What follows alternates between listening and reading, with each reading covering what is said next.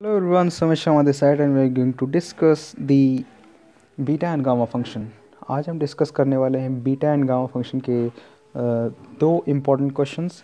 Actually यहाँ पे application सिर्फ गामा फंक्शन का ही हुआ है, ना कि बीटा फंक्शन का। ठीक है, तो हम ये दो क्वेश्चन जो डिस्कस करेंगे ये बेसिकली गामा फंक्शन पे होंगे। ठीक है ना, तो ये थर्ड शायद पार्ट है बीटा एंड गामा फंक्शन का, या हो सकता है और कोई पार्ट हो, मुझे याद नहीं इतना।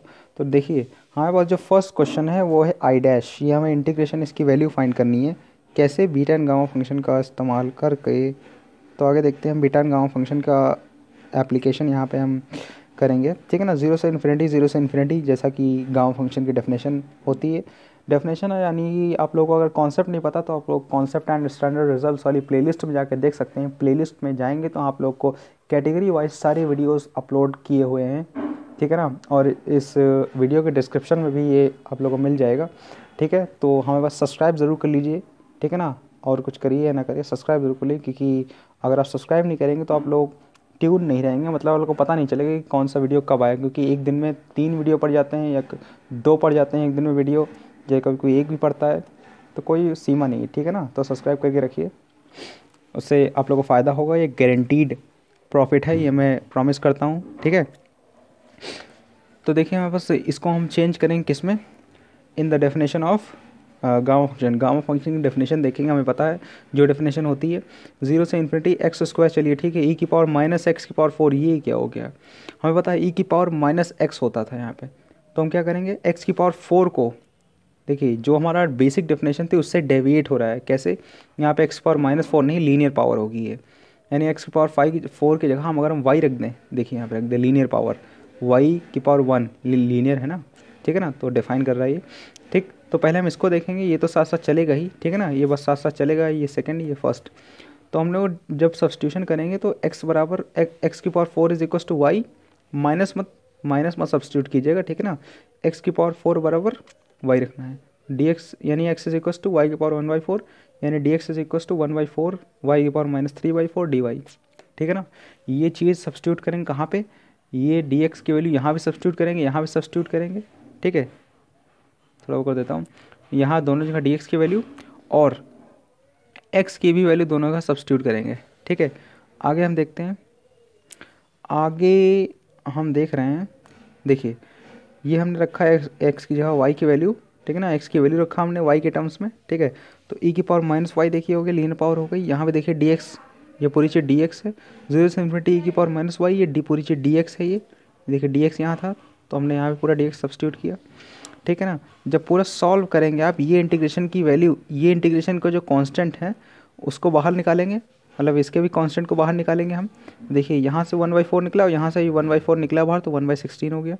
देखिए दो तरीके के इंटीग्रेशन हमारे पास हैं, एक ये जीरो से इन्फिनिटी वाई की पावर -1/4 ई की पावर माइनस वाई, जीरो से इन्फिनिटी वाई की पावर -3/4 और माइनस वाई डी वाई। इस इंटीग्रल की वैल्यू, ये गामा फंक्शन लग रहा है, गामा फंक्शन, इस इंटीग्रल की वैल्यू गामा फंक्शन की वैल्यू गामा 3/4 हो जाएगी, पहले वाले की दूसरे वाले की गामा 1/4। क्यों, क्योंकि y की पावर n-1 होना चाहिए था, यहाँ पे n क्या होगा फिर, n होगा 3/4। क्यों, क्योंकि 3/4 में से -1 करेंगे तो -1/4 है बचेगा। ठीक है ना, तो n क्या हो गया 3/4। यहाँ क्या होगा n-1 यहाँ भी होता है। ठीक है, तो यहाँ क्या होगा -3/4 कैसे आया, 1/4 में से 1 माइनस करेंगे तो -3/4 बचेगा। ठीक है ना, तो आप लोग को यही सोचना है कि ये जो बच रहा है ये कैसे बच रहा है। ठीक है ना, किस में से 1 माइनस कर दें कि इतना बचे। ठीक है ना, तो ये हो गया हमारा। ठीक है ना, एकदम सिंपल सा मैं आप लोगों को बता रहा हूँ करके।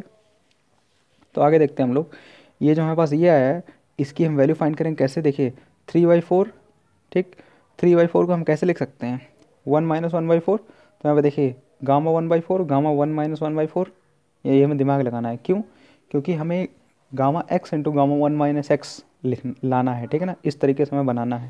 ठीक है ना, इस चीज़ को ये हमें बनाना है, gamma x into gamma 1 - x, जिसकी वैल्यू ये होती है, तो हमारा आंसर भी आ जाएगा। तो देखिए gamma x into gamma 1/x, तो पाई अपॉन साइन π/4, x की जगह यहाँ 1/4 डाल देंगे। ठीक है ना, इस पूरी आइडेंटिटी में x की जगह 1/4 डालेंगे तो इसी तरह को दिखेगा इस तरफ, और जिसकी वैल्यू यहाँ पे राइट हैंड साइड में ये हो जाएगी साइन π/4 1/√2, और यहाँ भी साइन π/4 1/√2। देखिए मैंने डाल दिया, √2 ऊपर गया, इतना हो गया, इसको सॉल्व कर लेंगे बड़े आराम से, ठीक है ना।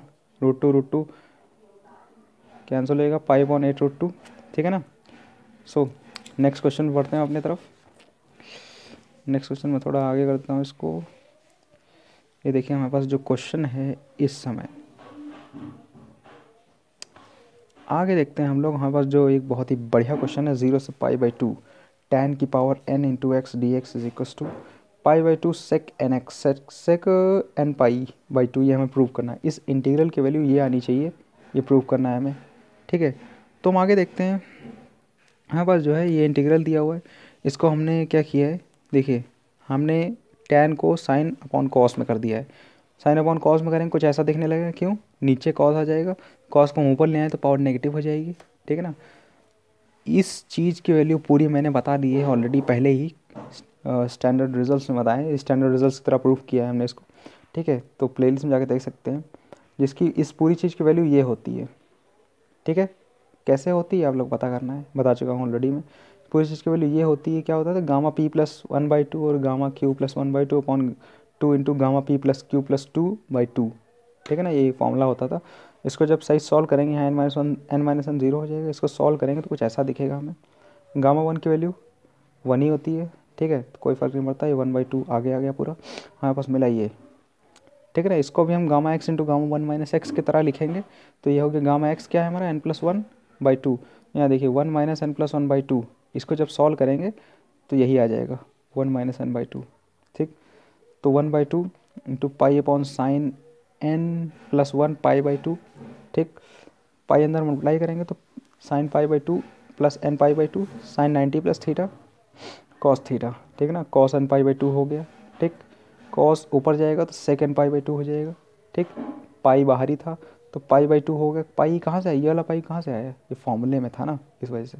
π/2 इंटू सेक n π/2, ये हमारे पास जो है फाइनल आंसर है हमारा। तो सब्सक्राइब करना मत भूलिएगा और लाइक करना तो बिल्कुल मत भूलिएगा वीडियो को। बहुत लोग वीडियो को देख लेते हैं लेकिन लाइक नहीं करते हैं, हालांकि सब्सक्राइब भी कर लेते हैं, भले वो देखते हो या ना देखते हो, लेकिन बेनिफिट बहुत होगा इसकी मैं गारंटी लेता हूँ। एक दिन में 2 3 4 कुछ भी वीडियो आ सकते हैं। तो सब्सक्राइब करके रखिए। Thanks for watching, stay tuned with us and like for more.